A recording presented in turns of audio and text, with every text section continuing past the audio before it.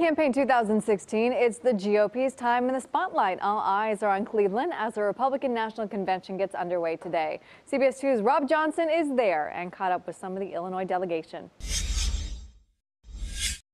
The Republicans got the party going here Sunday night at the iconic Rock and Roll Hall of Fame. With a currently divided party, the GOP wants to put on a good party and get the rank and file squarely behind the Donald Trump Mike Pence ticket this week.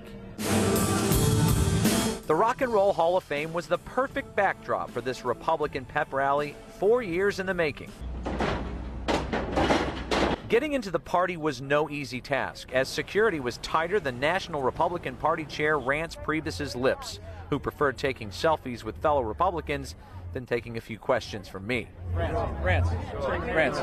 Fortunately, Illinois Republican Party boss Tim Schneider was a little more chatty when we met him welcoming Illinoisans to the delegation hotel. We've got a very vocal small minority who are this Never Trump group, but the vast majority of everyone here is excited about our nominee and wants to move our country forward under his leadership. People want to know. Meanwhile, just blocks away from the GOP celebration, hundreds of anti-police brutality and pro-immigration protesters marched the streets of Cleveland, closely watched by body armor and helmet-clad police officers. When you hear Donald Trump's message about immigrants and about Muslims in particular, what concerns do you have about his fitness to be president? Well, I don't think Donald Trump is fit to be president, and as a young person, I want to live in a world and a country that's based on compassion and diversity, a country where we build bridges and not walls, and Donald Trump wants to do the exact opposite.